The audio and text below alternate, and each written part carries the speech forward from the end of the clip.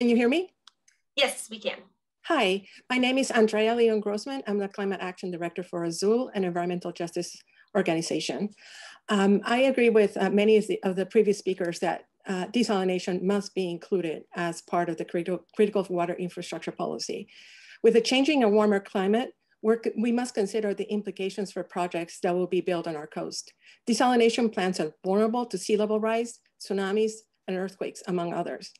Building a plant that is not critical infrastructure may save time and money for the developer, but it could leave communities without the essential resource of water when a natural disaster strikes and the ongoing climate crisis unfolds. Given the tremendously high cost of development and operation for desal plants, the inherent risk to ocean environments, marine life, and neighboring communities, desalination should also be considered a last resort when sourcing water, not a top priority. Given the Coastal Commission's extensive environmental justice policy, it's even more important for desalination to be considered critical infrastructure, as vulnerable communities are the first ones to feel the impact when industrializing the coast. If something is really needed, it means it's critical for residents to have and ensure it's operating despite natural disasters or climate change. The entities that provide the critical public service of water must be considered critical infrastructure so that building standards will be prepared for the inevitable challenges of extreme weather and climate change. According to the last IPCC report, desalination is basically maladaptation and it contributes more to climate change. So that should also be taken into account. The public will need to rely on any desal plant to provide water like clockwork. Not weather or natural events should get in the way of the desal plant performing its critical service. The only way to ensure that is to categorize plants truthfully and transparently is what they are, critical infrastructure. The other factors like red tides, like algae blooms, which also shut down the Carlsbad desal plant for weeks, limited the local water supplies, oil spills, which OC recently suffered in Huntington Beach in an incident that foreshadows the risk for the proposed desal plant there, and climate change, which guarantees that much of the coastal property will be at risk of erosion and loss in the coming decades. Factors like these must also be taken into consideration throughout the development of the desal plant. And the only way to ensure those factors are included is to categorize desalination plants as critical infrastructure, which is what they are. Thank you so much. I'll yield the rest of my time. Thank you. Our next speakers are Scott Badenoch, followed by Charming Evelyn, followed by Connor Everts. So Scott Badenoch, it is now your turn to speak. You may unmute yourself and begin. Thank you, commissioners. I'm Scott Wilson Badenoch Jr., professor at UC Irvine Law Environmental Law Clinic, representing Azul, who just spoke. In the introductory presentation on the revised guidance, everything that Ms. Ducklow described about critical infrastructure describes desalination plants. These are large facilities that connect to systems that span multiple communities and so on. We genuinely can't identify a case where a major desal plant on the coast should not automatically be deemed critical. So why not make it automatic? Ms. Ducklow seemed to indicate that desal plants weren't included due to lack of staff or resources and time. But desal plants are meant to last 50 years. So these decisions are generational, important, and must be prioritized. I oppose the revised guidance because it fails to include desalination plants as critical infrastructure, holding these facilities to the highest building standards for coastal infrastructure. Water is always critical. Any infrastructure for it should be deemed critical officially. Earthquakes and tsunamis are a reality and put desalination plants at risk if not built to appropriate standards. Climate change is leading to inevitable sea level rise, which puts all potential desal plants at risk if not built to appropriate standards. The Commission has important climate change planning duties that are implicated directly here. Water must be held as a public service as part of the common trust, not sold off to for-profit corporations that will drive rates up for ratepayers while driving the quality down. There are many better ways to get water and save water to solve our collective water needs. Desalination, unlike places like Saudi Arabia, which we are not, should be seen as a last resort, not a first choice.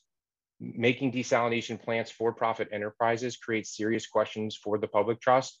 Another note is that the proposed Poseidon facility burns fossil fuels, resulting in what I would call is dirty water, dirty to make and dirty to drink, because it includes boron and heavy metals that are part of the process.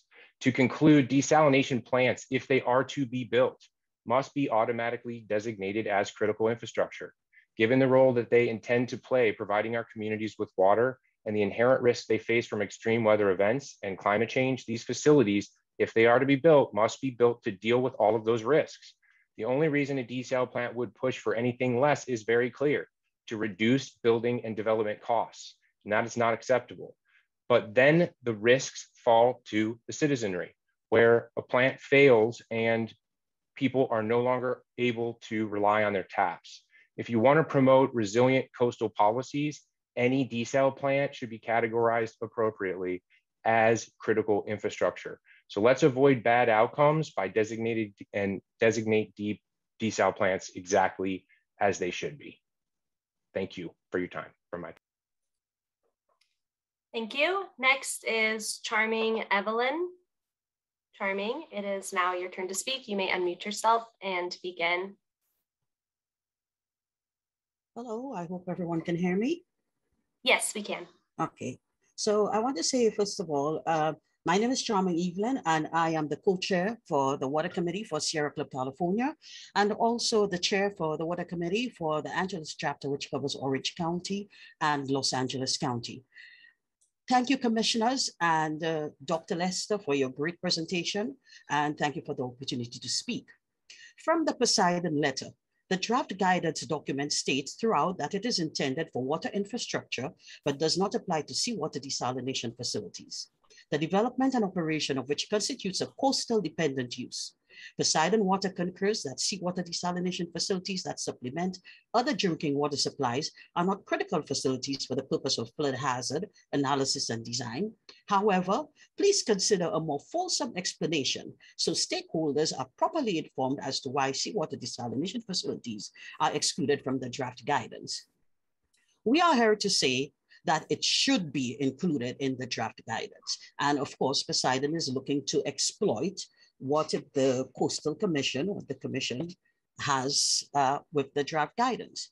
Going back to Dr. Lister's presentation, sea level rise at tide lines pose a threat to water infrastructure. Yet the Commission has failed to include seawater desalination projects as critical water infrastructure. Let's take a look at two major tsunamis that have already occurred in the last 20 years. We are in California. We are not immune to earthquakes or tsunamis. This exclusion, if allowed to remain, would set a very dangerous precedent for the future. Sierra Club's desalination policy states that ocean desalination should be of the last resort once all other options have been exhausted. And this is due to ocean desal's harmful effects on the environment and marine life. Any efforts to ID them as non-critical gives a pass to private investors over the public, the environment, and creates a social justice issue, because then the public pays financially, environmentally, and with their health and their lives. We all know these projects are heavily subsidized with taxpayers' dollars in the form of grants and bonds. Poseidon is due to come before the California Debt Allocation Committee next year to ask for $1.1 billion in funding. Of course, that comes from the public pocket. While the guidance was not clearly intended to address power plants and pipelines, it is intended to address water infrastructure, of which the last time I checked, an ocean desal plant supplies water. Therefore, it is critical water infrastructure. The staff report states that they don't have time or manpower to address ocean desal plants. This is the most ridiculous thing I've heard, given that there are proposed plants in Huntington Beach, El Segundo, Dana Point, and Monterey. We request the following key modifications: define seawater desalination facilities as critical water infrastructure, provide specific guidance on desalination facilities. The revised guidance should clarify that the absence of explicit detail on desalination facilities does not imply they are considered critical infrastructure. Thank you, I'm done. Thank you.